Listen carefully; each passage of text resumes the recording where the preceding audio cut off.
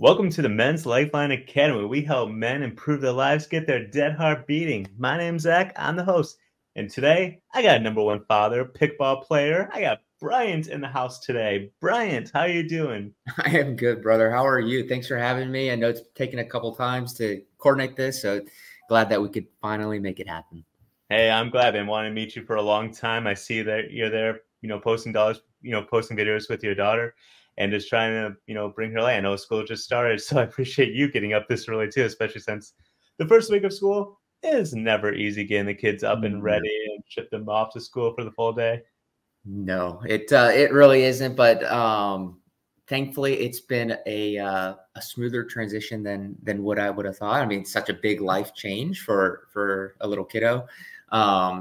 First couple of days we're a little tough, and just in terms of like, okay, this is now where we're going to be for the day. So with the not wanting to go, but then quickly, in terms of, it's just at that age, how quickly they make friends, and I know it could go the other way too, but it's been a good experience so far for my daughter, which I'm super grateful for, and now wanting to go. So that's all I care about, in a good place. And it's just, I'm still in the stone ages where like, okay, like thinking when I was in kindergarten, you go, there was no technology. Right. They have this app now. It's like, oh, here's what they're doing in school today from like the teacher. I'm like, this is so cool. Even though I mean, until you go through it, you don't know kind of what that thing is. And our daughter never really did daycare. So I know it sounds like daycare. Oh, that's what they do. They give you those types of updates. So that's like my first experience with getting updates from a teacher. I'm like, it's just like a bright spot in the day. So I look forward to those like updates. It's so cool.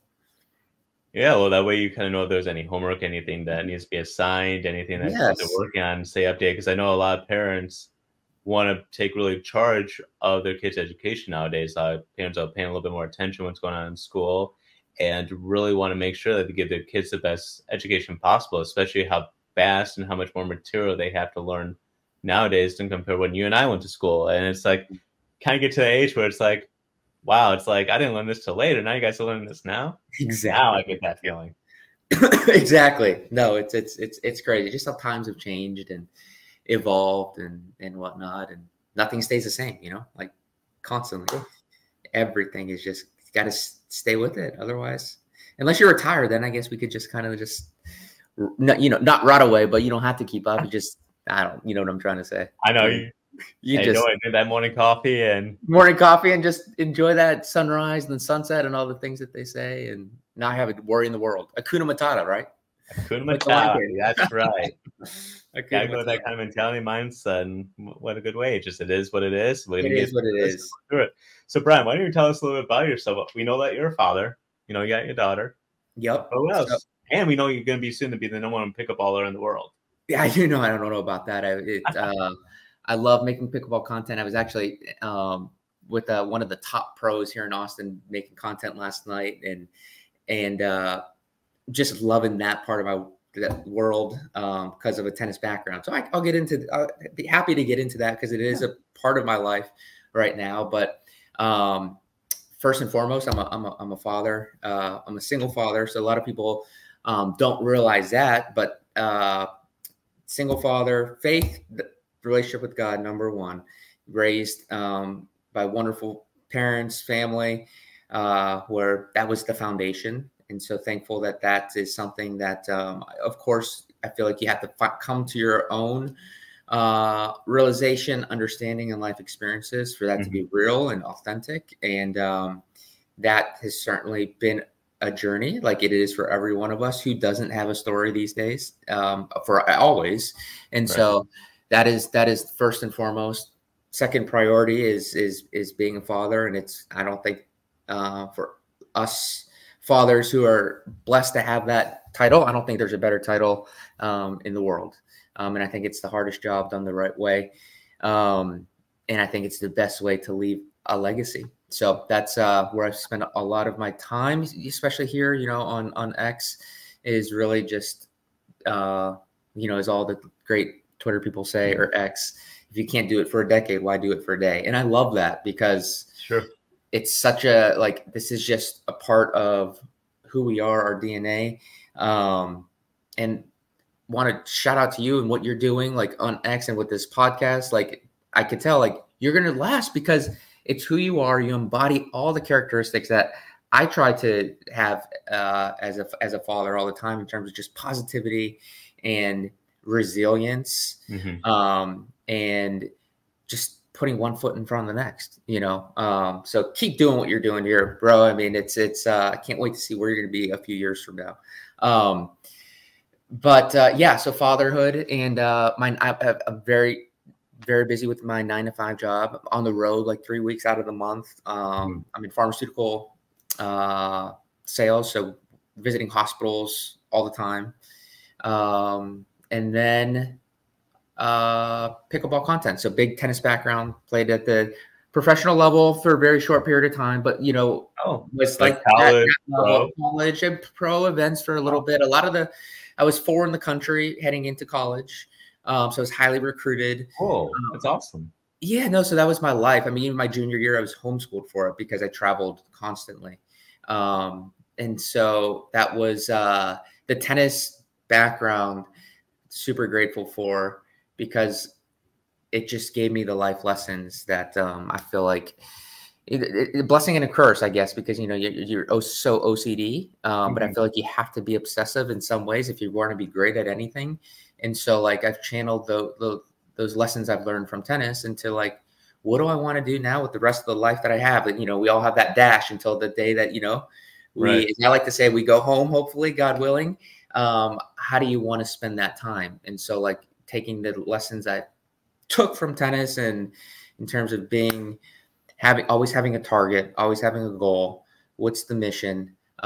Tennis is what I attribute, a lot of my, I'm just thankful for, I want to give back to the game, but also in pickleball now, because pickleball is a quick growing sport, especially in the US. Yep. And what I love about pickleball is that it's so community focused. And I feel like, and there's a lot of like folks that are putting pickleball content out there, but what I feel like, what I really would like to do is, how do I bring the family and pickleball component together? Ooh. And especially for fathers, because we're more isolated than ever in a world that has more tech than ever. But how can we bring community with pickleball, because the barriers are low relative to like tennis, easier to get into.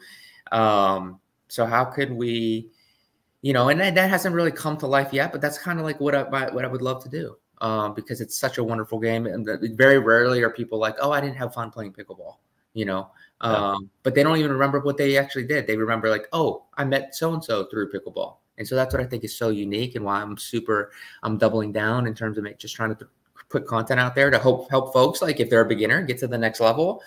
But then also I think there's something bigger there that I haven't really uncovered yet, but I'm excited to just keep going, because I think there's something special.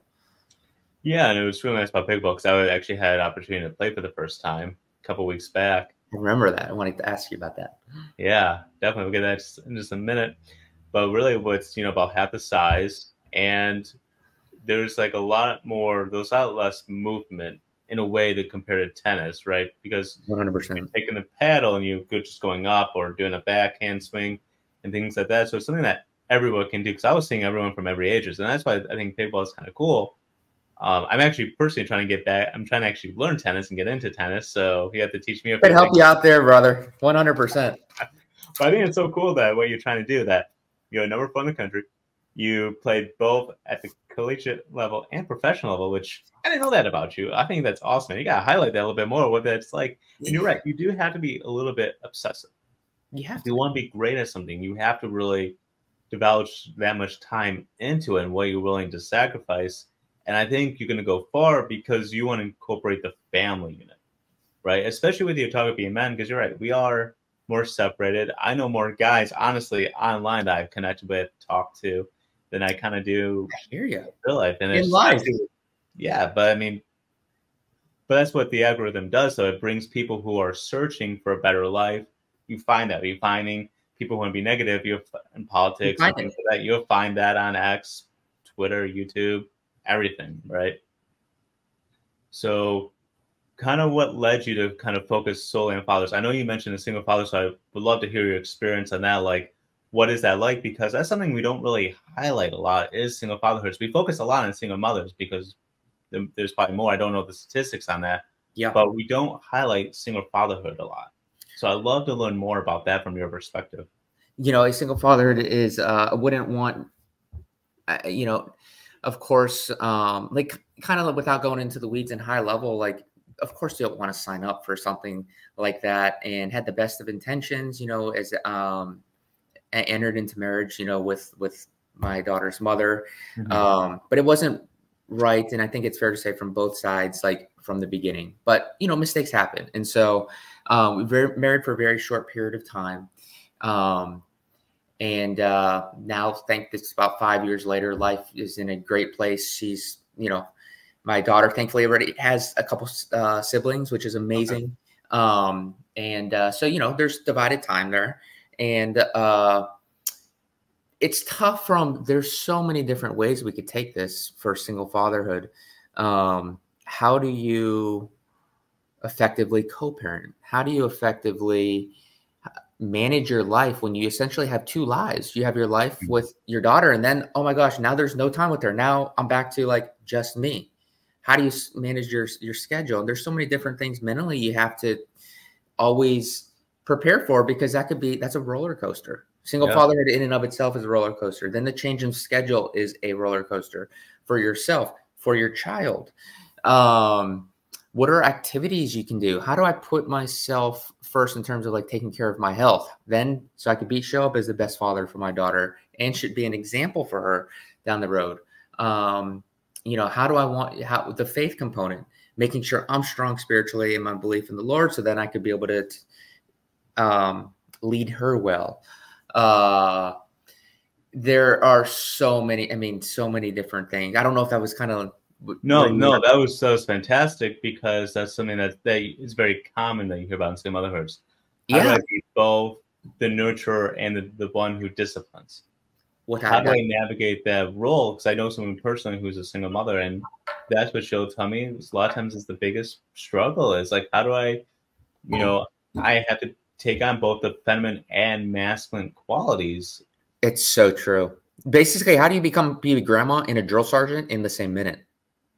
I've never heard it explained that way, but that's true. Literally. It's like, and of course, naturally for fathers, it's a little harder, like, to show that. But I mean, I've really had to be so mindful of like, okay, just showing that extra TLC and just being so, it truly levels you up as a man in more ways than I could ever explain. Just the presence you have to have, compartmentalizing your life. Yeah, it's wild. But yeah, like showing more of that softer, especially I think for a father to a daughter, like just being more mindful of emotions, and but also being disciplined, and because you're the parent ultimately. You're not the grandparent. The grandparent spoils, the parent disciplines. So it's not easy. That's also the flip side, because nowadays a lot of kids are being raised by their grandparents. I know at my last job, I worked with a lot of kids that were actually being raised by their grandparents. You're right about that, and that's so unfortunate. So as someone who's raised their kids, have to now raise the next generation. But so how do you stay like mindful? And I guess a good question is always to start with is like, what does mindfulness even mean to you? Oh man, mindfulness is, it's I think a topic that is so discussed in our world today. It has been, obviously, clearly for forever, and will be. And I know it's different for everyone. Mindfulness to me is like, like being in the present, being in the here and now, being one, like kind of just being so in tune with your breath. And then for me, as a believer in God and Christ, like I think the ultimate form of mindfulness is prayer, and getting in tune with the divine, and things that we can't see of this world. And I know a lot of folks think, okay, so like that's when the mind is quieted. I think that's so true. And then when that mind is quieted, I like to say, okay, we've created that runway to enter into conversation with the Lord. And so that's what it is for me. And as they say, I forget who said it, but like the busier you are, the more you need to be mindful, practice mindfulness. Right. The more time you need to take for that, the more time you need to be in prayer, whatever that looks like for you, easier said than done. And I'm probably at a D- in terms of that right now, in terms of like, man, like, because life's busy and it always is. And I'm saying this and just in all honesty, like I'm setting the time for that, but I know that there has to be more. And D-, I'm being very hard on myself, but like the point being, like, I need to constantly just be deliberate about, you can never spend enough time, and so yeah. Well, and not to be too hard on yourself too, because the thing with mindfulness too is kind of accepting reality as it is, and not like say not being distracted by like just daydreaming or what they would say kind of just like always just existing. So it's like, this is reality. I'm a single father, and I have to kind of put my health at the forefront. Because if I don't take care of myself, then how can I take care of my daughter? If I'm being hard on myself, how am I showing her those images of how to be? 100, exactly. That's precisely. I mean, that's it. And it's just amazing. I don't know if you find it, but like, we have that mindset, and one day we have it, and the next day it's like, man, I don't feel the same way, or like, I like to create, being an athlete, like compare it to confidence. Like, you could be and I guess you could be confident even outside of anything in life. Like, confidence is just like, you have it and then you always have it. Like, it changes day to day, sometimes moment to moment, and it's just like, like, rent is always due. Yeah. It's not like, it's like, okay, now I have it forever. And I feel like that's like with the health, like, and creating good habits and being an example and leading, like, and I very much desire to, if it's in the Lord's plans, have a spouse again, and you have that. I'll be going to you, Zach. Like, how do I do this? But like, that is an everyday thing. That's like, just, it's never the same. And you constantly have to adjust and grow and be ready, Yeah, well, there's a few things you can do. I mean, one is kind of being open that that's going to happen, be a possibility, because that's also, you can kind of work on the mindset. Yep. That's how you can really take control of your life. Totally. So control of your life just meaning be responsible for it, be accountable for it. So I always say to people who are looking for a spouse or something, like, write down like the type of person you want, but don't ignore the green, yellow, and red flags. And the colors can be whatever you decide to do, but pay attention to them and see if this is something you would want to work on for the next 10, 20, 30 years of your life. Exactly. I like that. I understand this can be no perfect person, but is that the person? That doesn't exist. Exactly. So, I mean, first I'm reading a few books right now. We got Marriage on the Rocks by Jimmy Evans. There's another book. I forget who it's by. Okay. But it's called Love and Respect. Love and Respect. I'm going to write that down. Okay. Love and Respect. Is that good for? I'll send you the information on X. So. Oh, perfect. Okay, sweet. But that's one way, if you start now, and that way it can be better, especially as you learn to become, a better father each and every day. And yeah, I mean, I've watched a lot of tennis videos recently just because my spouse is interested in tennis, so we'll spend time watching tennis. So like, you have a lot of U.S. Open coming up. U.S. Open starting here soon. That's right. Like, I've been really into Carlos Alcaraz. I mean, I think he's just such a fun. So good for the game. Yeah. Especially with him drinking that pickle juice now, so that way he doesn't get those cramps as much. Oh, I didn't know it was pickle juice, but okay. Yeah. That's what I've heard. So, I don't know. Again, I don't know him personally. Like I tell people, that's just what I've heard. I don't know him personally. I mean. Yeah. No. But every time I see him kind of like stretching, I'm like, hey, drink that pickle juice. Pickle juice. Yeah. That's funny. No, he's so good for the game. He's so much personality and just always smiling. I love the kid. And then when he wins, he gets so excited. And like anyone who wins a game is excited. But you can see even with him where he's being challenged sometimes, but he's not always as confident when he should have gotten something, and where he's just then like the next minute he's doing this like giant slide when he was in the Olympics. Yeah. And then like he just made these incredible shots, which is like, dude, that's impressive. Oh, he's like all the greats, he's on a different stratosphere. You know? It's just, they're just in a league of their own, and you love them or hate them, you just got to respect greatness. Yeah, well, and I guess he comes from a line of greats too, because also it's like, Oh, does he? Okay, I didn't know that. I think his grandfather was really big into tennis. I think Really? I didn't yeah, know that. don't quote me on that, but I would have to look that up. But I think his grandfather, Was they big highlighted, athlete? I think one time was like a big tennis kind of guy. I don't know how top he got, but he was pretty big, I think. Okay, sweet. Yeah, I didn't realize that. Yeah, I have to look that up too, just make sure that's an accurate fact. I love that. Okay, no, I'll check that out So too. are you like into like any like support groups with single fathers? Because especially being part of the church, are there like any supports that you've kind of sought out to kind of help you with, whether that be like babysitting or just learning how to raise a daughter? I mean, that's raising a son and a daughter is different. I mean, I don't have any That's kids yet, but you have to. soon, bro. That no, Just making a lot of kids. that's such a great question, and something I've been thinking about recently. You know how life's just like seasons, and so like there were plenty of seasons where I've been in community, and I've always the goal is to always be in community in some way, Right. shape, or form. We know that, and life is just so busy right now, and that's not an excuse. But I haven't carved out the time. Like, okay, when am I going to put it in this schedule to do something like that? And I'm trying to. I'm looking for that. So there's no like groups at the moment, but I very much want to. In the church that I'm at, there's no like no group there, and I'm very open. I'm Catholic, and I love my Catholic faith, but they're not as strong as like I love the Christian church too, non-denominational. I love how they're so like it'd be so easy to get plugged into like a community group type of thing, and where versus the Catholic church is a little maybe harder to seek out that type of setting.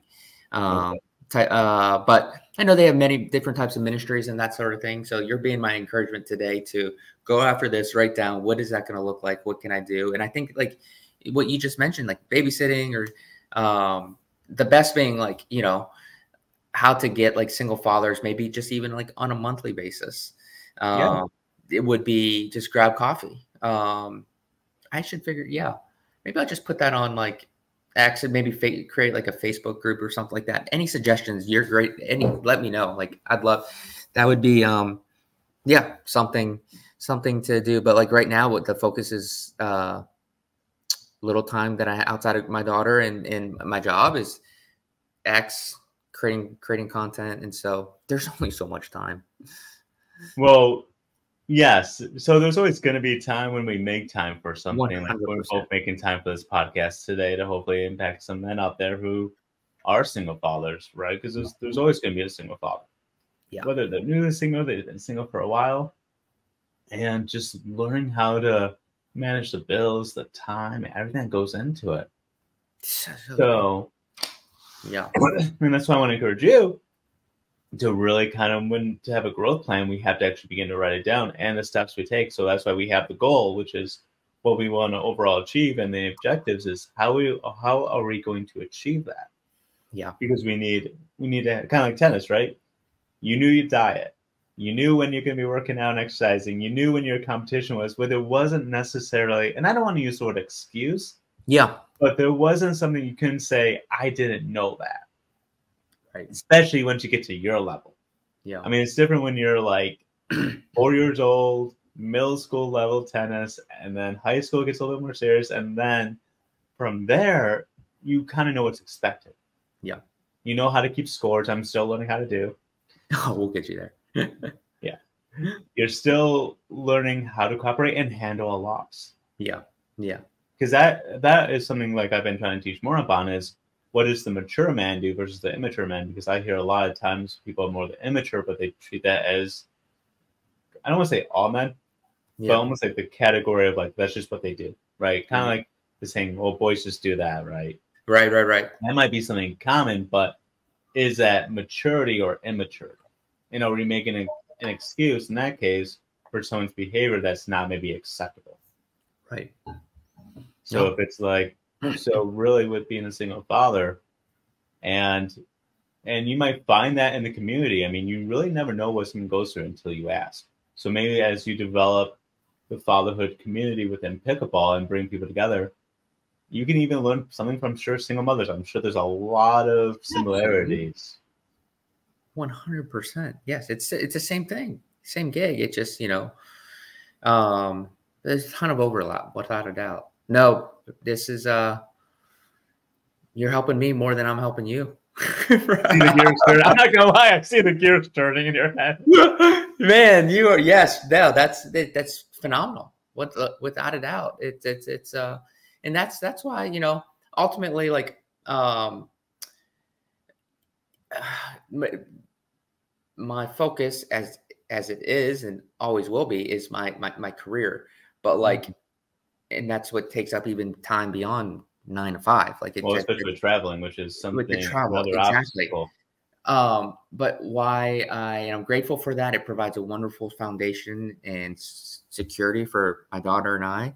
But this type of stuff that we're doing here, the fatherhood, the pickleball, the faith, like, this is what fires me up. And when life flipped me upside down a few years ago, it's like, life's too short not to tap into like what's constantly knocking on the heart. Right.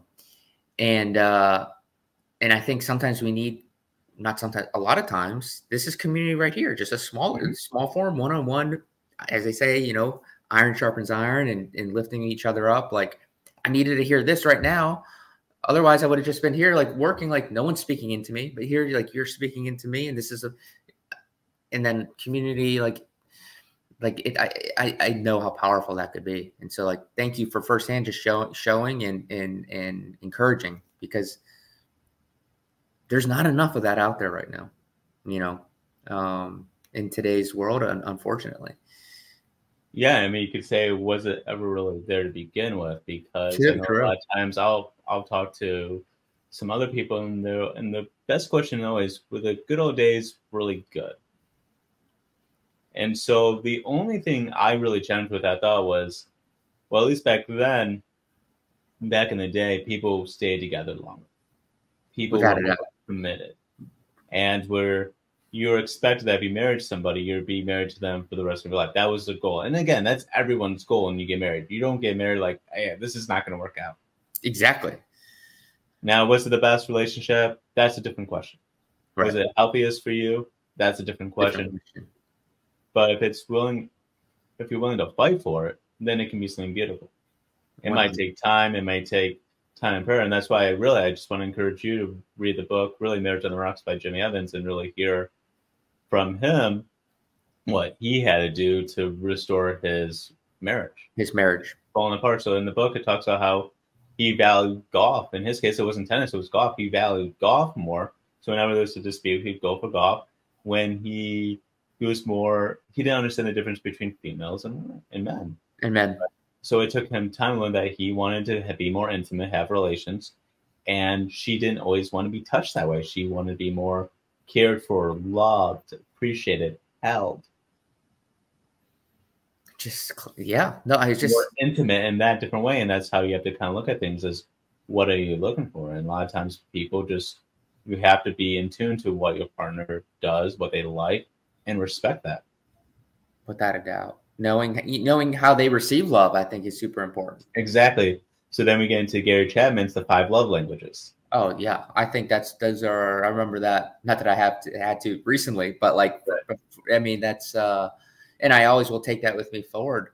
I think that should be 101, like, just understood in every relationship.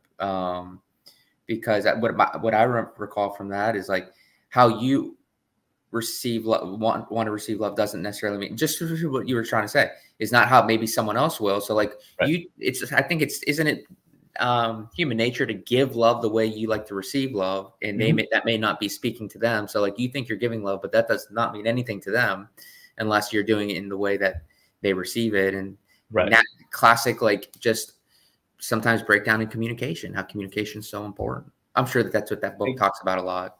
Exactly. You're speaking really on point there, because it's like when we get angry, right? It's like a kid. Yeah. Yep. Oh, why'd you push that kid down? Well, they made me mad, so I wanted to know how it felt to me, right? Because we're very self-centered. Self-centered. Oh my gosh. So it takes a lot of intentionality, empathy, and sometimes sympathy, even though empathy is stronger than sympathy, to really understand someone's situation and how they receive things. And really the cornerstone of that is really just paying attention and listening. Yeah. And when I mean listening, I mean actually actively listening. And that's how we can go back to that mindfulness of being in the present reality. You're not thinking about your job. You're not thinking about what's going on tomorrow, what you're going to be eating. I know. And you're so focused on this person's willing to be vulnerable with me. This person's willing to open up and share with me. So that way, and this advice can be really tailored to men. You know, how do we receive love? How would we want to be loved? Most men want to be respected. And a man feels respected, that means he feels confident and that he's being a good father. When your daughter says, Dad, you're the #1 dad in the world, that just, I'm sure, lights you up like no other. Fires you up like no other. Oh, it's the best. So the question is, what did you do to become that father? What qualities did you exhibit for your daughter to know that you loved her, that you care for her, that when she's crying or sad, you're like, hey, it's okay, we'll talk it out. And then if she pushes somebody, hey, there's, you know, we're gonna have this conversation about why we don't push people. Exactly. Oh no, that's so it's so true. And it's come and that what I don't know why, kind of what you just shared brought me to the Mother Teresa. One of my favorite quotes of hers, like, love until it hurts. Okay. Explain a little bit more about that one. I know a little bit, Bob's, about Mother Teresa, but I don't know that quote in particular. Yeah, well, I think it's up to like how we interpret it, but like kind of like love until it hurts. I think she was one of the best examples in terms of like just giving her life away in terms of like for the poorest of the poor, not being self-centered at all, living on the worst parts of the world and she'd give everything that she had off her back for others and to try to help them and serve them and love them. And I think she did it firsthand, love until it hurts, where she literally was way out of her comfort zone. Mm-hmm. And so like, I think if any relationship, friendship, marriage, as a parent, I certainly try to keep it in mind as a father of my daughter, like it is the biggest, it's self-sacrificial, you know, mm-hmm. and in a marriage, it's not like 50-50. It's like, no, like this, I'm giving all of myself. It is self-sacrificial. I don't know if that's the right, but like, and I think if everyone had that type of mindset, we totally would live in a different society, of course. But like, and we're human, so we're not going to be able to do it all the time. We're not perfect. But certainly having that as the target will help, you know, but getting back to like the targets, like that. I love when you were saying that earlier in the conversation, one of my having the athlete kind of mentality, comparison or analogy, like if you don't have a target, how can you hit your target? You know, and that's anything. Like, so like, yeah, like a target being, okay, how am I going to do? And there's so many different things, but like, if it's like in a marriage, love until it hurts, like, that is, you're going to go that extra mile to understand, okay, how are they loved? How are I'm going to just, you know, so. See, now you're getting it. That's awesome. It's always awesome to see when you see that light bulb goes on. Yeah. Just having a target focus. Because, you know, in tennis, you know, it's inbounds, outbounds. Oh, yes. You know, if it's still right before that white line and it's still inbounds. So exactly. But the question is, are you going to hit? Is every shot going to be hit perfectly? No. Is everything going to go perfectly? No. Does it have to go perfectly? No. Because most people look at, I always like to say this. This is something I always like to say. Good intentions, poor execution. I like that.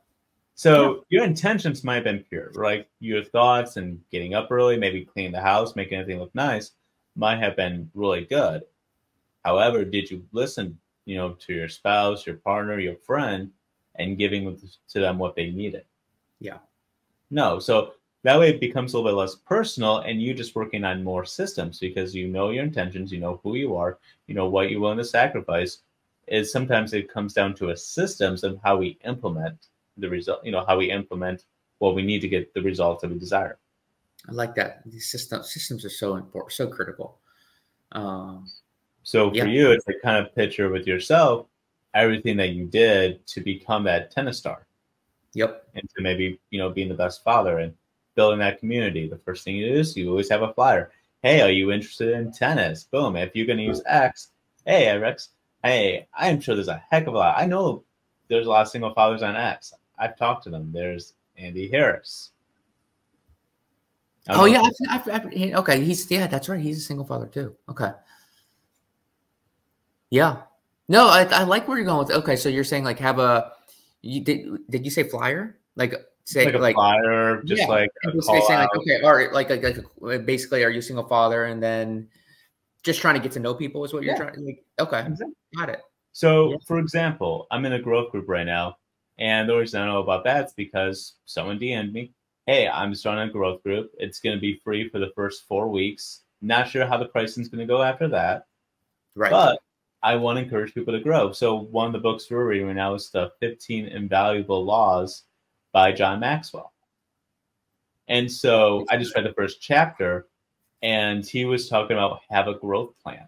Most people have goals and objectives they want to complete, but hardly ever someone has a written plan on how they want to grow. So as men and seeking to improve our lives, we need to have a growth plan. And like that just sparked my brain of going, you know what? I have a lot of things written down. There's a lot of things to accomplish. However, what is the growth plan to get there? What are the systems to get there? So, that's why I wanted to do on this podcast, because I love your mission. I love that you're athletic, and because men a lot of times connect through sports. Yeah. And you're a professional, so you know the best routines and everything, because you've been around the best. Especially again, you were just talking about how you're hanging out with a pro pickleball player, or yes, sir. Oh yeah, we were. Yeah. Yes.